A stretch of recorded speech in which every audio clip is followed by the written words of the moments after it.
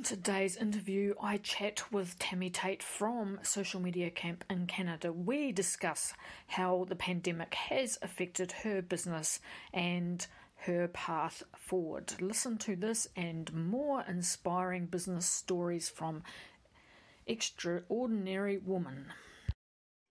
So today I'm interviewing Tami, and Tami is from Canada. So we've got another international the business social media camp. Is that right, Tami? That is correct. So tell us a little bit about what social media camp is. Perfect. Well, nice to meet you, or not meet you. We actually met at a conference together. So thanks for inviting me to do this with you. Social Media Camp is a conference, and it started 11 years ago by two gentlemen here in Victoria. So I'm in Victoria, BC, Canada. And they started it when really social media was kind of new. And so the camp was innovative. I think it was the first one ever in Canada, and grew a nice following and things like that. But last year they decided to actually sell the conference. So I purchased it. Bad timing to buy a conference this year, but it was going to be an amazing conference. And the goal of the conference is it's focused towards social media marketers. So it's either people who have a marketing agency or do marketing for a living, or also just people who are learning social media, have a small business, know they need to be doing social media. So we had 3 different streams. It was kind of like the beginner, intermediate, advanced, so that it really tries to focus around everybody's needs in social media. Right. So have you always been in that kind of business, social media marketing? Yeah, no, I come by it very strange ways. Like I think all of us who land up in marketing. Back in the day, I actually got a bachelor's degree in recreation administration and a master's degree in sport administration. So I was definitely on a different path, but I was really into events. I loved events. And so I did a lot of event work and started my own event company 20 something years ago. As the event person, I loved logistics and operations, so that's why I started this company, was to be able to do the events and do all the logistics. But as with any consultant and contractor, usually you start putting on way too many hats. So I started doing sponsorships and marketing and all those different aspects that come with being an event planner. And about in 2014, I was just finding that I was getting burnt out from doing events. It had been almost 20 years at that point. Wow. So I really liked the marketing side. So I decided, okay, well, let's change it a little bit. And I went into the marketing and social media and opened a new company called 365 Day Media Group. And that one is specifically for social media and marketing. And we market and do the social media for a number of different clients. A lot of them are event clients, so putting on big running events and stuff like that. So I've done that for the last 5 years. We're coming up to our 5th year anniversary. And then this last year, the business of Social Media Camp came up for sale. And someone said to me, oh, you do events and you do social media. Maybe you should try taking on this event that's a social media conference. And so there I was. Yeah. Yeah, so with all that's happened lately in the world, I know you were going to have your conference, was it in May? Yeah. How have you handled that? Lots of tears. It was so interesting because the timing for us, with our conference being May 4th, or 5th to 7th, when everything hit here in March. So we basically got the notice that March 16th, we were going into quarantine, lockdown, everything like that. Mm-hmm. So right away, we knew that the conference was going to be affected because it wasn't going to be able to plan for further. And we were just at that point where we were getting registrations were starting to climb because it was 2 months out from the event. We had everything lined up, the speakers, everything. So it was going great.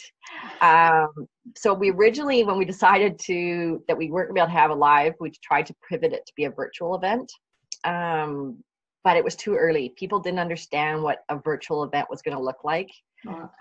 They were feeling they were going to get ripped off, that, how dare I keep their money? The whole part of going to an event is to be seen together and network and learn that way. They didn't want to do it in their pajamas from their home and things like that. People who had kids were worried that their kids were going to be home. They'd never be able to concentrate. And we were going to do the webinar, not like, we weren't just going to do a simple Zoom, like we were going to actually have the speakers come into Victoria or Vancouver, Toronto, and have camera crews filming them. So we were going to go all out with it. But even that became not a reality once we knew we couldn't even be in proximity of each other. And I just was my heart was not feeling good. I knew there were lots of small businesses that were struggling and were scared, and they hadn't even started struggling yet. They just knew it was coming. Yeah. So we decided to cancel the conference and provide options for refunds. So that was kind of the heartbreak. But my speakers were amazing. They have all come back to sort of say, we'll be back next year, but also what can we do to help you this year while I'm without an event to be able to promote and stuff. So they have helped me. We've pivoted to having a social media club now called SM Club. And so people, when they could either option to have a refund, or they could option to have a partial refund and then get a membership in our club. And we now offer 2 webinars and a Q&A session per month.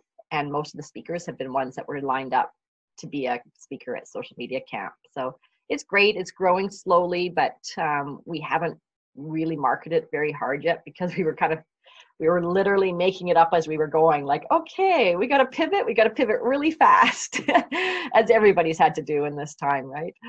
So it's been an interesting climb, and I've learned a whole bunch more than I ever thought I would. So do you think that in some respect that might have been a little bit beneficial? Yeah, I've definitely, having learned so much more, definitely have figured out for my business with 365-Day Media Group, with my 90% of my clientele being events, it's made me realize I can't keep all those eggs in one basket. I need to figure out a way to make sure that when something like this continues, we don't even know how long it's going to be before we can have events and stuff. So I can't keep building my company based on, yay, events for the future. So I've learned lots with that. But we were lucky. My team all works remotely. So we already had the systems in place to be able to work remotely. So that part wasn't too hard. But yeah, crazy times. So what speakers have you got lined up for going forward for your online? Yeah, so this week, we've got a woman here in Victoria who's, we call them campfire sessions. And so we talk to local businesses and do sort of a Q&A with them. So this one is, she took a small brand that was kind of going down, and she's flipped it on its and made it become really popular. And it's a peanut butter. Who would think that we'd have a peanut butter brand person here in Victoria? But she's got a great story about how she took this and has, the fails and everything else. And she was really affected with COVID because she was going down to she'd been building the company. She was going to this huge expo down in the States that's sort of like the food place. It's the one you go to. So had everything ready to go, and literally stopped right on the button. That was going to be their big launch out of the product and stuff. So she's going to be speaking. We've got, oh my goodness, off the top of my head, we have speakers talking on branding. This month we've got Facebook ads, a speaker talking on Facebook ads, Sullivan from Jelly Marketing. We have, oh, I know it, Social Media Marketing World. Did you go to Mike's session? Mike Kim? He did a talk on email list building. Copywriting. He's copywriting. Okay. Anyway, I don't imagine him. He was one of my favorite sessions when we went to Social Media Marketing World, and when we were at the function the night, the party with the costumes. When we were there, I walked up to him and said, "I really enjoyed your session," and he said, "Hey," and I said, "I want you to come to my conference next year." So.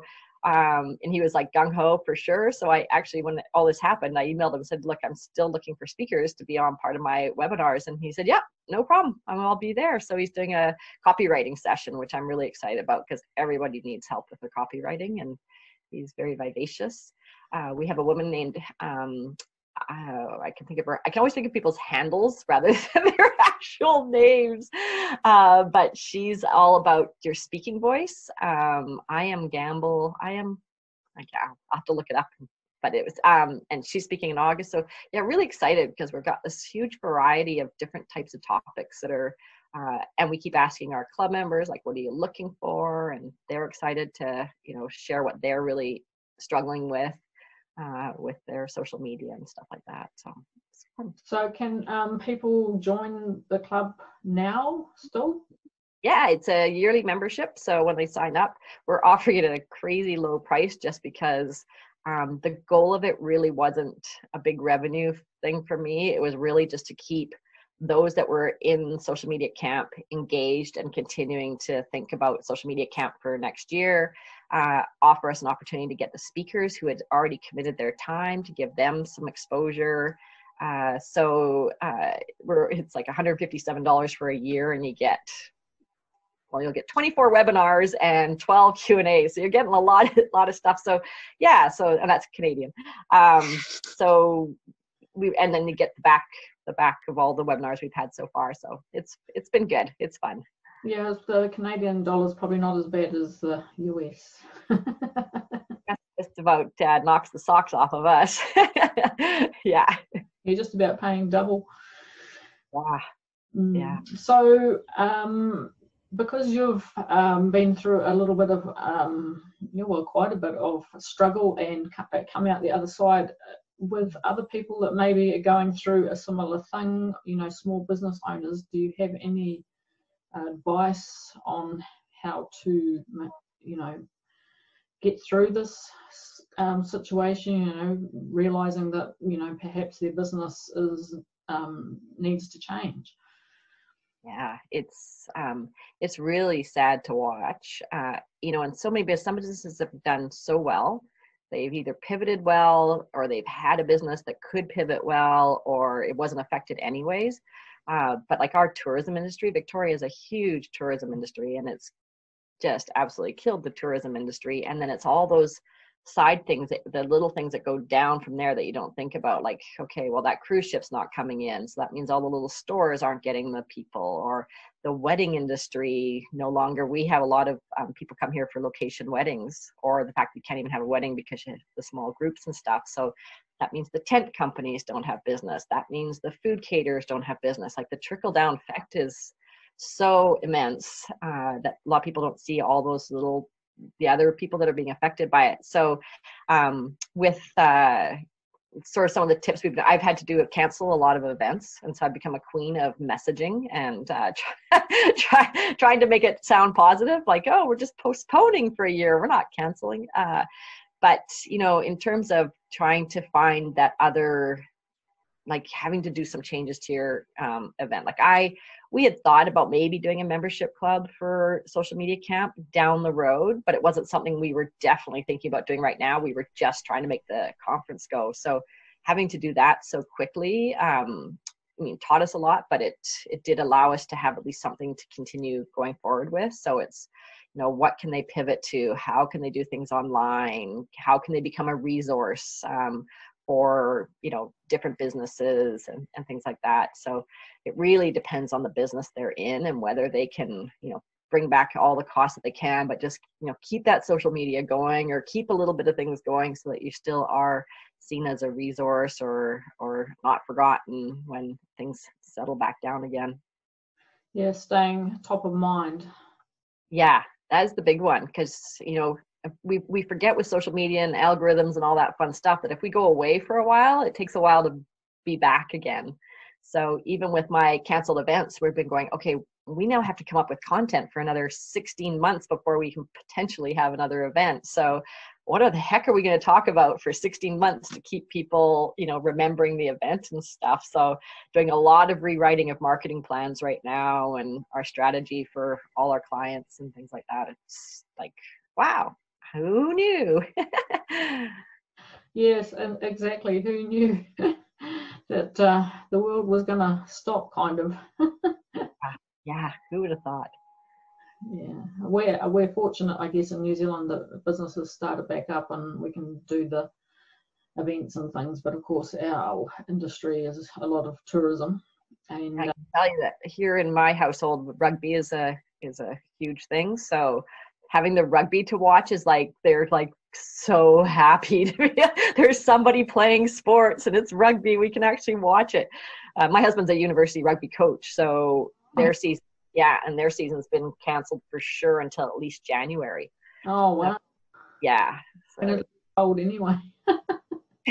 No, it's warm. We never get cold. For you guys, do which? January, won't it be cold for you guys? We're in Victoria, so we are like we don't get that bad. We hardly get snow. We get maybe once a year for a couple days. Last year we had snow for a day and it melted by that afternoon. So it's like, so we're not too bad. It is cold though. Being a spectator is worse, I think. So hopefully next year your conference will be back. And what would you say to some small business owners about why they should attend your conference? Yes, well, and hopefully they can travel and come to it. But I think with the conference, and we have really done a real look at the rebrand, and we're bringing in some very interesting keynote speakers. Probably you wouldn't know who Jillian Harris is, but up here, she's an influencer who's been on TV shows and stuff. So people were really excited to be able to see her. So we've brought in those types of people. So we were looking at it from, we were bringing in speakers that were going to talk sort of as their story, tell their story and things like that. Because that's really an important part of social media and marketing, is telling those stories. And it's not just about, the brand, it's the story behind the brand. So we were getting some very interesting people that way. But then we also had streams. So if you were a beginner who knew, I know I need to do social media, but I really don't even know how to start, we had a whole stream that was for beginners. So it would walk you through Instagram and Instagram stories and Facebook advertising and all that kind of stuff, up to the advanced side. So people that do it for a living, they could take that stream. So I know in the past I had gone and there weren't streams. And so I'd be in a session going, oh, I actually know what a hashtag is. I don't need to be here. Yeah. Or I'd be in a session where they would be using so much terminology. I'd look around the room and these poor people would be like, I don't even know what that means. And I think we've all been in sessions like that at conferences and stuff. So that was really what I was trying to make sure, that we had a very different stream so that people could still go to anyone they wanted, but they kind of knew, okay, if I'm going to this one, they're going to throw out terms that I might not know and I'm going to have to Google them afterwards. And then we have lots of fun. We've had some fun parties planned, and we have a local gin company here in town who was actually one of our first campfire story speakers for our SMC club. They make a gin called Empress Gin, and I have had way too much Empress Gin over the last 3 months. So they're local heroes. People love their story and stuff like that. So they were going to be part of the whole event too. So I think that's probably, it's got something for everybody to come to the social media camp. And then coming to Victoria, it's a pretty nice place. So we are pretty, we're tourism friendly for sure. And so it's a really nice spot to come to. And it's in May, so it's a nice time of year here. Cool. Was there anything else that maybe you'd like to mention, or? Yeah, I mean, I'm always got questions I want to ask back to you, and how things are with, how are you finding things there and with business and things like that? But yeah, so I'm just trucking along, working on some courses for my clients, and I think people like small business owners probably finances are probably a bit tight for a lot of people. We've had quite a few redundancies, so I think that has a bit of an impact, and they're talking about that we're heading for a recession if we're not already in one. So yeah. No, it's very interesting. And what I'm finding hard right now is that things that would normally be offered, like all these conferences have gone to virtual events. So now all of a sudden I'm competing for the future with like these virtual events that are big money to go to normally. They've turned them into virtual, and they're offering them for really cheap prices, or lots of free information being put out there. and so you're kind of like, but I kind of need to have somebody buy some of my product because I can't afford to keep doing all these free ones. So it's been a very interesting, it's got very crowded in the industry, I think, right now, like in terms of what people are offering. So, and people are noticing that marketing and social media are very important in these times. So there are more and more experts coming out as we're trying to build things too. So I think courses will never, I don't think you can go wrong by still developing courses and webinars and things like that. So like you doing this is a great idea because people need to be still connecting with as much as they can and figuring out a way to make it work. So becoming an expert and finding that new expertise is really important. Yeah. So if people are interested in looking you up in your business, where can they find you? Yeah, so our website's socialmediacamp.ca. That is our the social media camp, and then also, and that also has information on the SMC Club. It's one of the tabs on socialmediacamp.ca. And then my other company is 365daymediagroup.ca. So we can be found everywhere, but we're all .cas. Well, thank you so much for your time today. Great, thank you so much for inviting me. It was so nice to see you again and have this opportunity. You're so welcome.